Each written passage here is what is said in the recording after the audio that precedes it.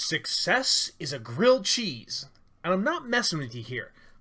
Bear with me. When I was growing up, I had grilled cheese sandwiches, right? And I had the best grilled cheese sandwiches. I mean, my mom made an amazing grilled cheese. 2 pieces of white bread buttered on the outside, 2 wonderful pieces of American cheese on the inside, and then cooked to an absolute golden perfection. That was my idea of a perfect grilled cheese. From the time that I was 8 years old to the time that I was 35 years old. That was what I wanted when I wanted a grilled cheese. I had lots of other grilled cheeses out there, but they were okay from time to time. They weren't really grilled cheese. They usually had more than just cheese in them. That wasn't a grilled cheese sandwich to me. That was a sandwich. Yes, it had cheese. Yes, it had toasted bread, but it still wasn't a grilled cheese sandwich. And then when I was 36 years old, I was introduced to a new grilled cheese sandwich. One from Disney World, and I had this grilled cheese sandwich, and it was amazing. So that was my new favorite grilled cheese sandwich, and we had to learn how to make it. And that was a trick, because it was no longer just 2 pieces of white bread with butter on the outside. It was 2 pieces of artisan bread, preferably sourdough, with a garlic mayo on the outside.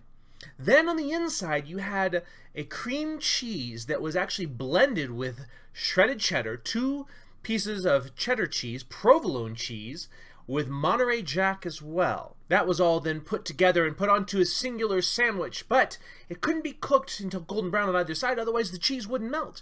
You had to cook it, and the moment you put it on the grill, you had to cover it so it'd melt the cheese on the inside. Then you had to flip it precisely, and then flip it again, and then let it cool just enough so you could cut it in half, because it was kind of an ooey gooey goodness. And that was an amazing grilled cheese. And the first 4 or 5 times we tried to make it, it was a disaster. We overcooked the bread, we undercooked the bread, we didn't mix the meat right, we put too much cream cheese on it, we didn't put enough cream cheese on it. It took us months to figure out, even though we had the recipe. We even had the cooking instructions as well.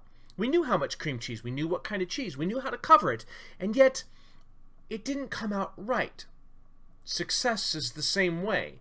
We think we know what success is. It was taught to us at a young age. We have an idea, we have a picture. Then we find an idea that we attach to, that we love, that we like so much.